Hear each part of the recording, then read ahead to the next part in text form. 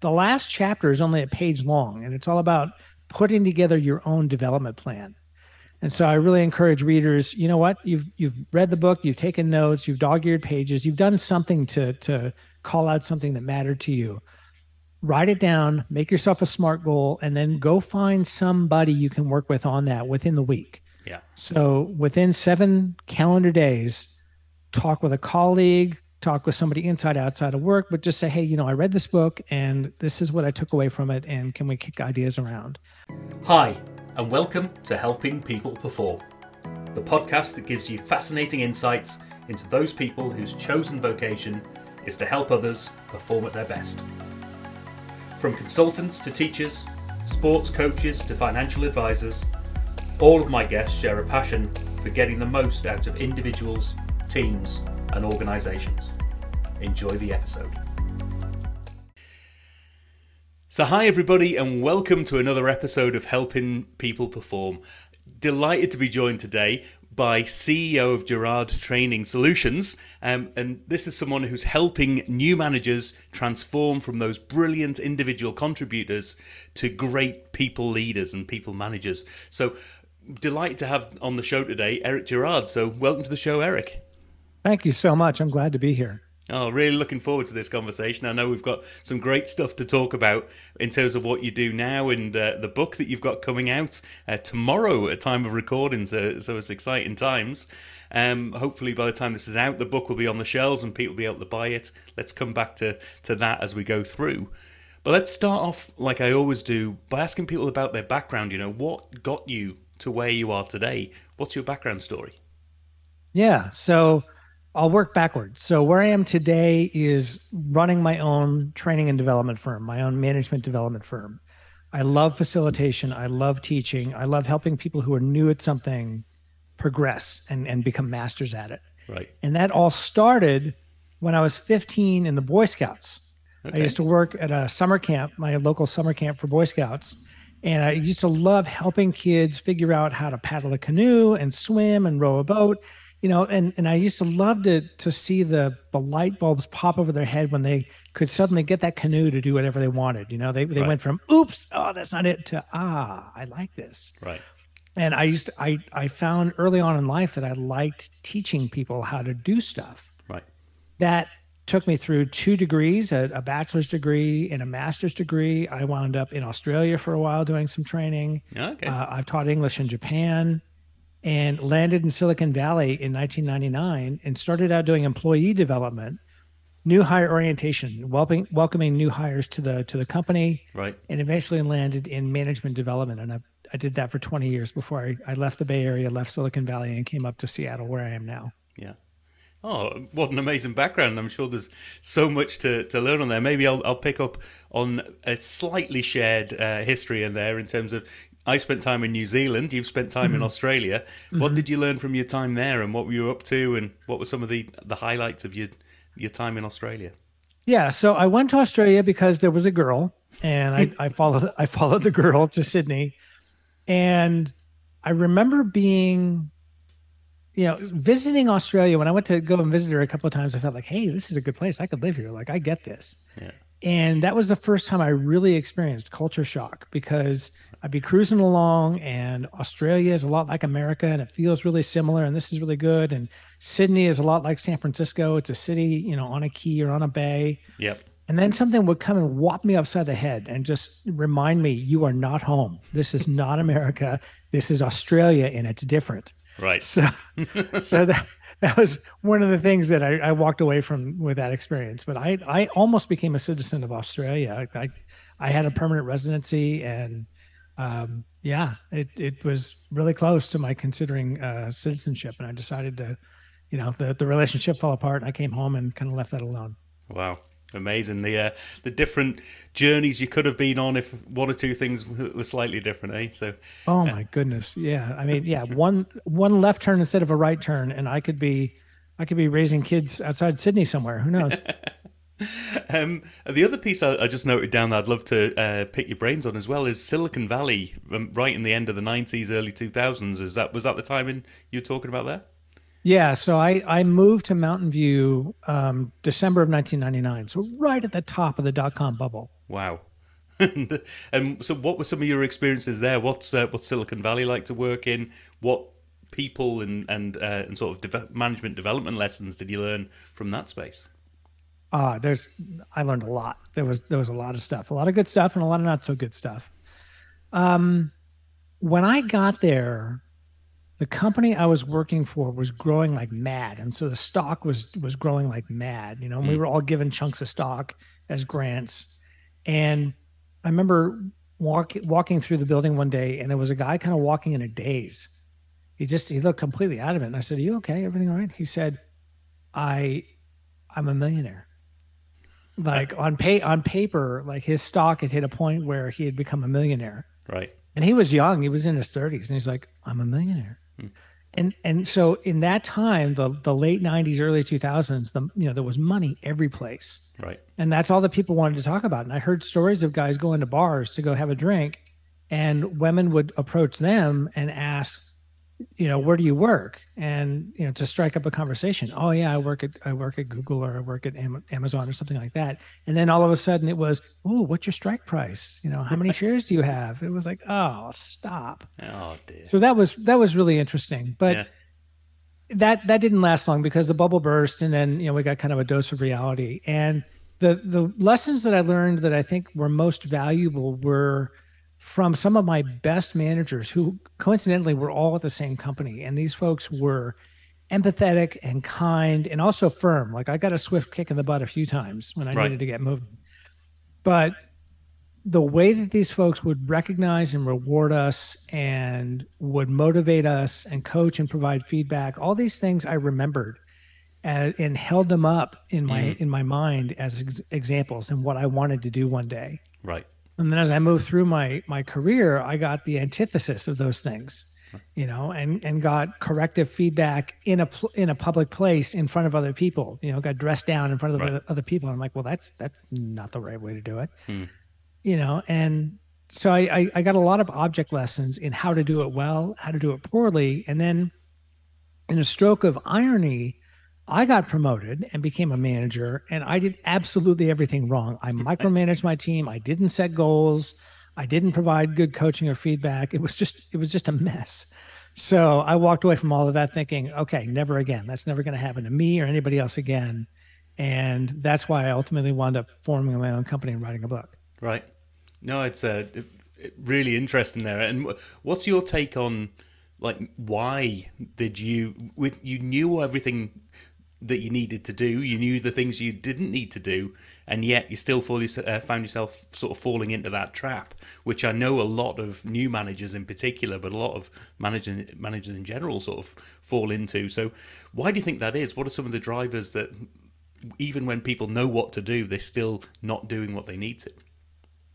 In my case, it was stress. It was extreme stress because I got promoted.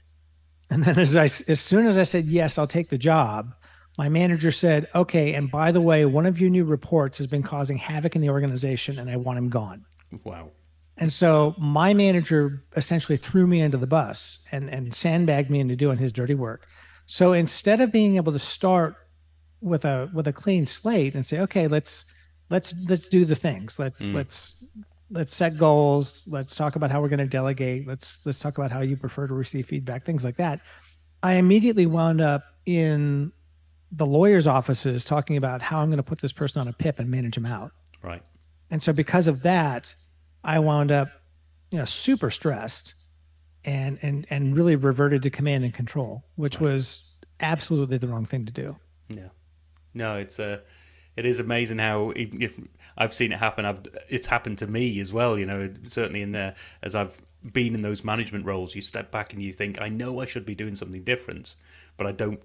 I can't find the time, or I'm not even having the time to reflect and notice that I'm not doing the right thing. So it's a trap we often fall into on that front. But one of the things I want to reflect on as well is, because it's happened with a lot of other people and a lot of great managers and a lot of great people that I've spoken to, is the ability to stand back and go, when I have had amazing managers, what was it about them?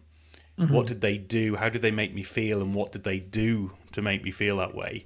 And Mm. conversely, what's the antithesis of that? What are those managers who made me feel belittled or othered in some way? And what do they do to make me feel that? So you can learn from those experiences and step back. And has that been something that has worked for you as you've grown through your career in terms of stepping back and reflecting? And is that the sort of thing that you help people with? Yeah, absolutely. I encourage people to reflect and think a little bit about, for example, in most of my courses, there's an activity right up front. Mm. For example, in my latest course, one of the first activities is reflect on your greatest manager and why were they your greatest manager. And of course, the moral of that story is to repeat the good stuff and avoid the bad stuff. Yeah. But then I tell a ton of stories about experiences I've had as to get people thinking about, oh, okay, well, I can relate to that, or I had something similar happen, or ooh, I don't want that to happen, kind of a thing, just to get the creative juices going. And then I encourage folks to reflect. I mean, as I get older, I'm starting to get more and more into like inner work, and so I recently took up mindfulness meditation and just trying to become more calm and less reactive. Yeah. I've even taken up yoga. I call it, I take gentle yoga. I call it stiff old man yoga. Right. And yeah, in any yoga class, I am the stiffest, least flexible person in the room, but it still helps. It's still useful. And so I keep doing it. And those two things help me kind of get grounded. And it's like, okay, what am I doing here? What's my purpose? What do I really, really want? And that helps a lot. Ah, wonderful. And maybe that segues nicely into the next segment, which is what do you do to help people? And so who do you help and how do you help them? Yeah. So my audience is very firmly new managers. Right. And my job is to help new managers transform from high-performing individual contributors, high-performing employees, to great people managers. Right. And I offer over 20 courses around that. And I just wrote a book called Lead Like a Pro that is all about that. So that's everything I do is to help the new manager make that transition and thrive in their role. And then for experienced managers, I help them supercharge their skills. Right. So, maybe you've been a manager for a year, maybe 10 years, and you haven't really received any formal training, or you got trained 10 years ago and you'd like a refresher. All my concepts transfer to experienced managers as well. Right. Oh, wonderful. And so there's a couple of questions I really want to follow up on here. So what was it, firstly, you focus on new managers particularly, maybe some supercharging some experienced managers, but what drew you to that sort of niche and that segment in terms of being able to focus your efforts on supporting new managers? Well, there's two answers to that. I mean, first off, I think the world needs it. I think that new managers are often thrown in the deep end. They get promoted. Okay, you're a great engineer, you're a great coder, you're a great financial analyst, fill in the blank. You're a great X. Yeah. So we're going to promote you and you're going to be leading a team of your peers. Good luck. Right. And I don't think that's fair. I don't think that does anybody any good. And I don't think it's fair for the new manager or their team or the rest of the organization. And so my dream gig would be to have a company come to me and say, hey, we've got a cohort of folks who we're looking to groom as managers. Can we run them through your class before they get promoted? Before, yeah. Yeah. Or, hey, they were promoted last month. Now come in, please. Yeah. Before they do too much damage. Yeah, because you've already noted this yourself in terms of how quickly you can get into those bad habits and how quickly you can just start something, and it's difficult to reverse out of those, isn't it? So getting them in early and getting them even before they start their role, I can see the real advantages there. Yeah, I would love that. Yeah. So, I mean, first off, the world needs it. And then secondly, as I've kind of alluded to, I have been exposed to some fantastic managers, folks who I would hold up as exemplars in how to do it right. And then I've suffered at the hands of folks who did it 100% wrong. Right.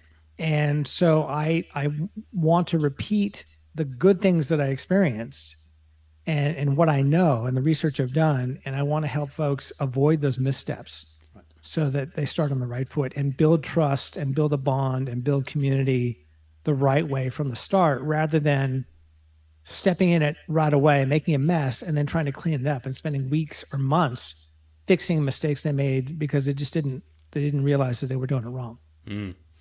Yeah, and so out of interest, what are one or two of the examples of both those good and bad that really stick with you? You know, what are some of the things that those really good managers did? Maybe one or two things that those poor managers did. And Yeah.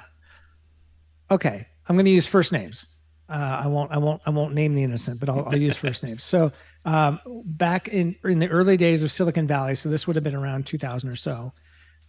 Jeff was one of my very best managers for lots of reasons. But one of the things that he did really, really well was reward and recognize and motivate us in a way that cost him and the company almost nothing, right, but was very, very effective.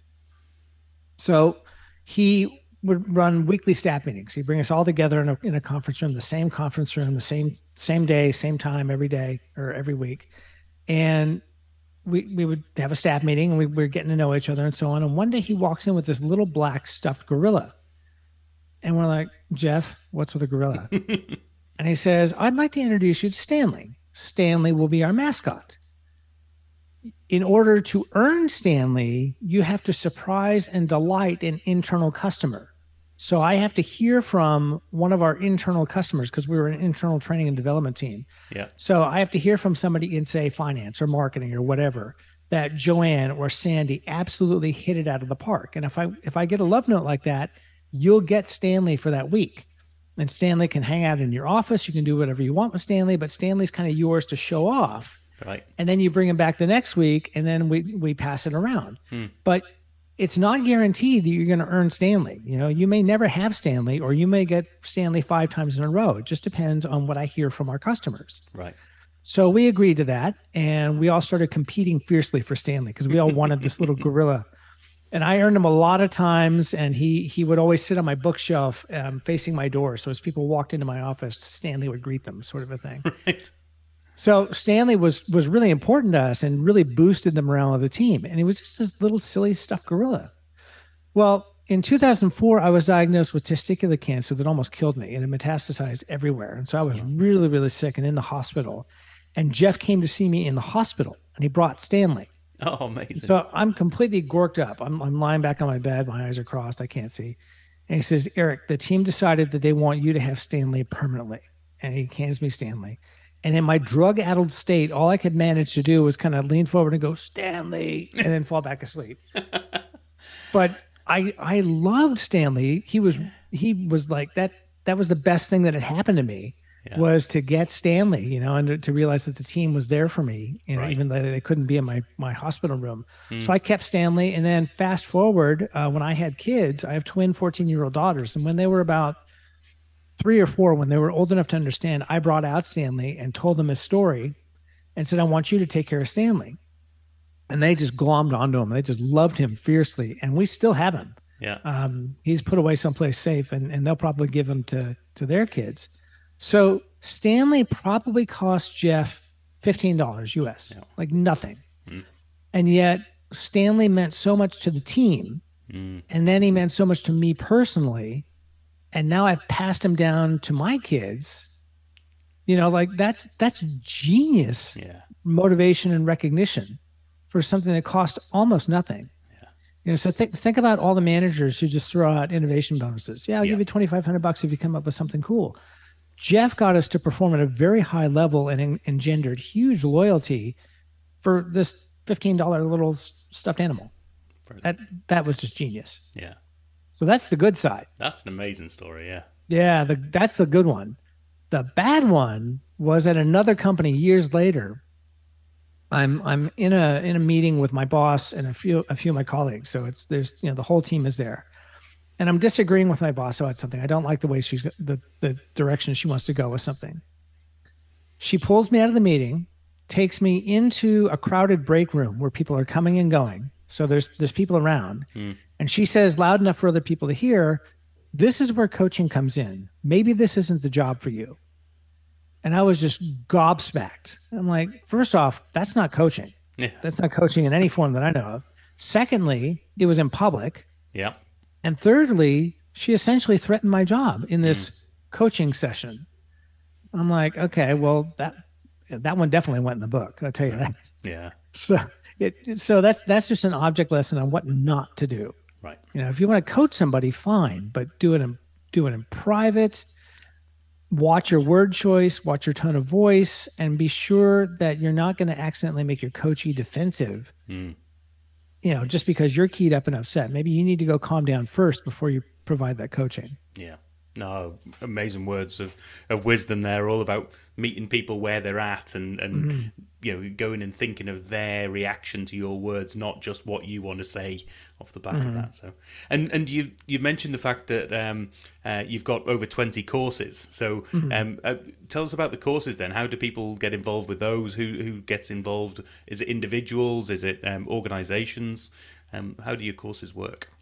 Yeah, so I typically go into corporations or companies and offer the course to a cohort of managers. Right. So a company and I will negotiate and say, okay, we need help with our managers. Our managers can't provide feedback, or our managers can't set goals, or our managers just have never had any training, sort of a Mm. thing.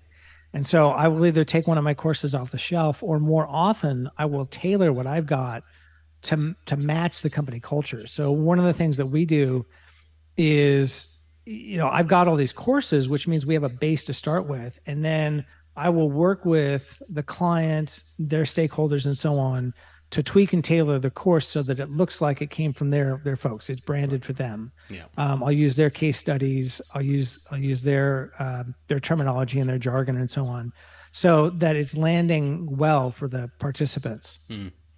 And it's a pretty fun process to actually tailor that program and tailor it for folks. Yeah. Yeah, and the end result is participants go through and they're like that hit the mark. Like Yeah. that helped a lot. Oh, wonderful! And I doesn't my experience of this, and I had some experience recently over the last couple of weeks, where I was delivering some training for another organisation, and they'd talked about another part of training that they'd had on slide presentations and how to create great slides as part of their new manager's role. And they said we'd bought this stuff off the shelf, the standardized training. We thought, great, it does everything we need. We don't need to tailor it. And I don't even think they really reviewed the detail of the training before it went out.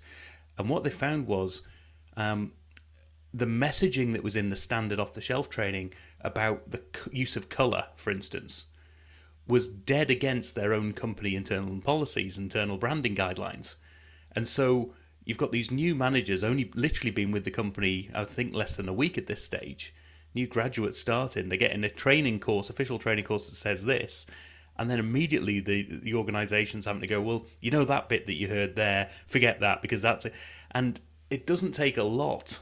That's the whole course could have remained the same apart from that one little bit if they just had that short review of what's going on and made sure that it fits in with the company culture, the company ethos, the branding, whatever that might be.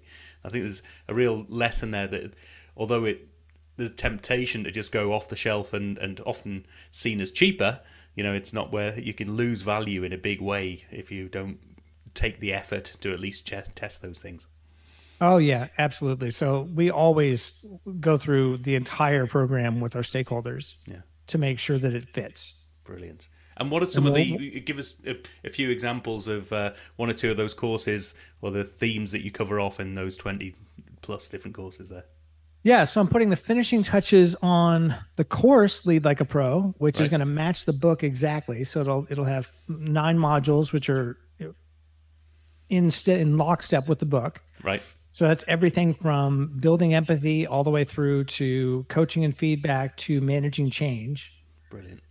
So that'll be a companion course to the book. And then I've got courses on time management, on presentation skills, on facilitation, goal setting, coaching and feedback. So kind of the all the blocking and tackling you need as a manager to do a good job and hit the ground running. Yeah. And as you say, so often managers are just either given no training or given on-the-job training for somebody who's had on-the-job training, and the bad habits are already in there. So I think getting in early, getting managers some standardized training, particularly in a larger organization, then you've got some common language that they're talking, and you've got everybody starting off on the right foot. So I love what you're doing there, and it segues us nicely into the book, because I really want to talk about this. You lead like a pro. I mean, fantastic title to start with, because who doesn't want to lead like a pro? So tell us about the book. How's it structured? Who's it for? And what can they get from it? Yeah. So this is what it looks like if you head off to Amazon. So Brilliant. it'll launch tomorrow. Tomorrow is launch day, September 20th. Yeah. And it's not a huge book. It's only 160 pages or so. So it's not a massive thing. It's written very conversationally. It's me talking to you. It's basically, just me having a chat with you and saying, hey, this is what I've learned about management, either through my experience or through a lot of research. So there's a lot of content in the bibliography that folks can follow up on. And it starts at the beginning with the importance of empathy in management. I build the business case for being empathetic and why this is important. I mean, and there's real dollars and cents that are tied to leaders who are empathetic and good listeners and generally good humans, as opposed to those who are not. Yeah. Just think about what it takes to replace a high performer who's left because of their manager. Depending on the studies you read, it's at least 1.2x their salary and benefits to replace somebody, and some figures put that even higher. So better that you learn and master the soft skills as a manager, so that people say, you know what, I want to work for Paul. I like Paul, and I want to stay here. Right. And that's going to save the company money. So we start with empathy. And then we march through to making the transition. We talk about goal setting and how to set good, smart goals, how to delegate, how to coach and provide feedback, all the way through to how to manage change. Right. And I introduced a few models. I try not to overdo it with the models, but there are a few good models there. It wouldn't be a management book if it didn't have a 2x2 matrix in it. So I got a couple of those in there. Yeah. And then the one thing that's kind of fun is at the last chapter is only a page long, and it's all about putting together your own development plan. And so I really encourage readers, you know what, you've read the book, you've taken notes, you've dog-eared pages, you've done something to call out something that mattered to you. Write it down, make yourself a SMART goal, and then go find somebody you can work with on that within the week. Yeah. So within 7 calendar days, talk with a colleague, talk with somebody inside, outside of work, but just say, hey, I read this book and this is what I took away from it. And can we kick ideas around? Brilliant. Otherwise you'll just forget it, and it's just another business book that you spend $14 on and put on the shelf, and it's just gathering dust. Yeah. No, I love that. And I love this. And it happens with some of the great facilitators and trainers that I see. It's don't try to do too much, but do something straight away, whatever that straight away timeline is, within a week, within 72 hours, whatever it is that the timeline that you're working with, but do something.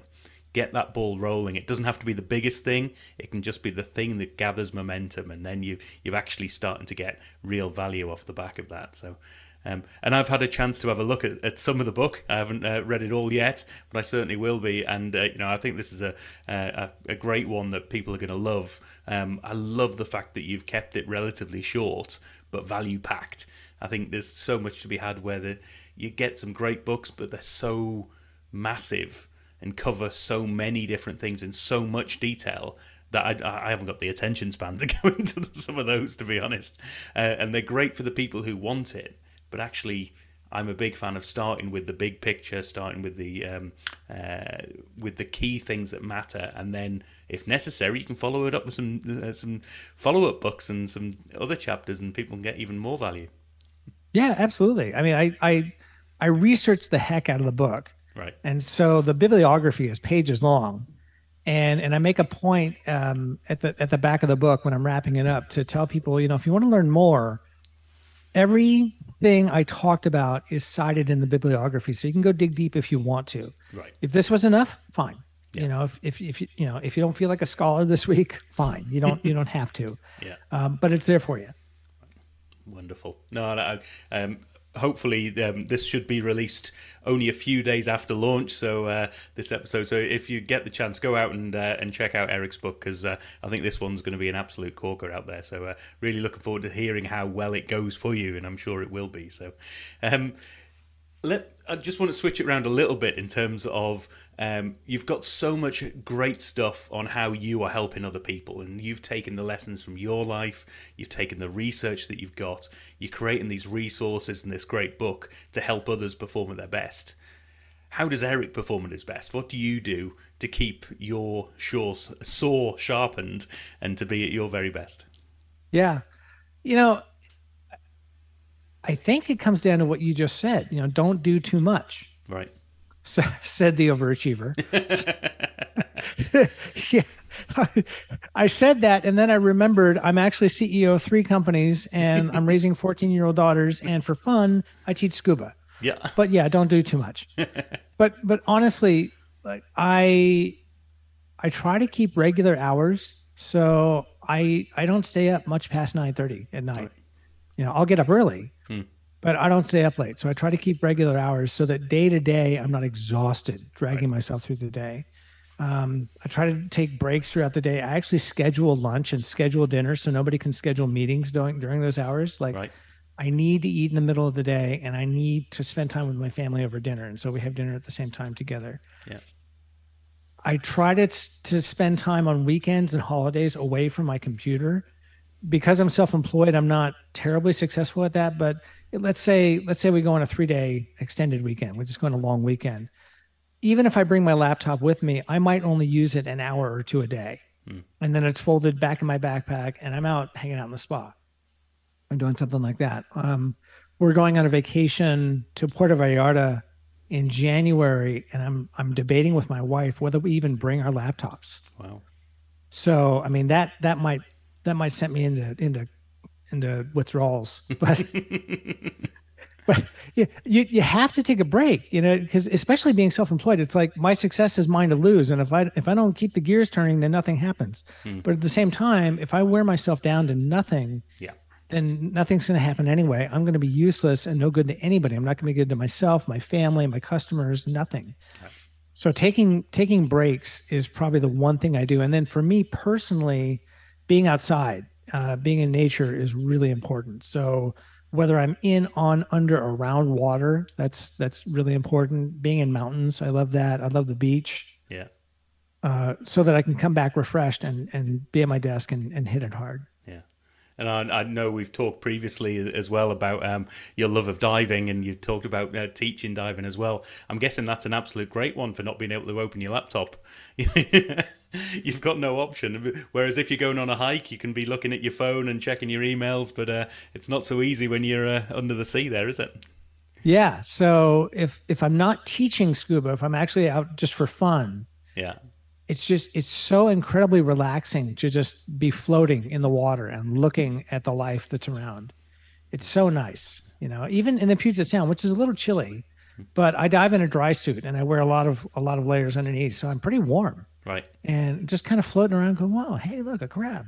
Yeah. There's an octopus far out. That's great." It's very nice. It's a short break. I mean, my dives are usually an hour or less. They're not Right. they're not too terribly long, but it's a really nice break from reality. Yeah. Wonderful. And I think there's some great lessons there for people just to find those things that bring you back to feeling refreshed and feeling like you are in reality, having taken a break from it, whatever that might be for you. So that's wonderful stuff. Yeah. So maybe let's ask a couple of questions here, and we might have touched on one or two of them already, but if you could help any individual, team, or organization with the skill set you've got, who would you want that to be?